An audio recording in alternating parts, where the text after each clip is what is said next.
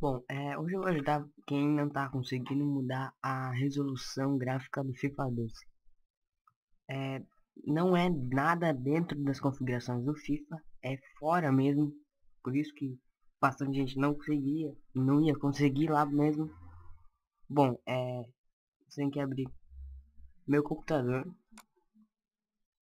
onde vai achar onde foi o diretório onde foi instalado o FIFA, a pasta FIFA 12. Agora você vai em Game, FIFA Setup, FIFA config, dá dois cliques,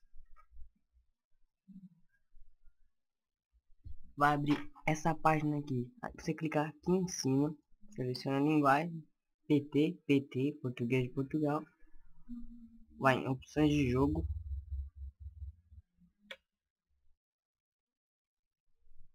aqui tá as resoluções que tem. Bom, quando vem instalado, ele vem na resolução 800 por 600. O meu eu vou deixar aqui 1280 por 720, é uma resolução boa. Aqui eu coloquei, você escolhe qualidade de apresentação, eu coloquei alta.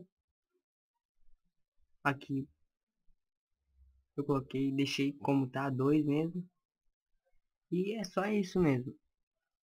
Aqui você escolhe os tipos de botão. Aqui é o formato mais para PlayStation 3, se você tem o controle de Play 3, para mudar lá na hora de jogar, não tiver aquele X, as coisas para Xbox. Aqui é para Xbox.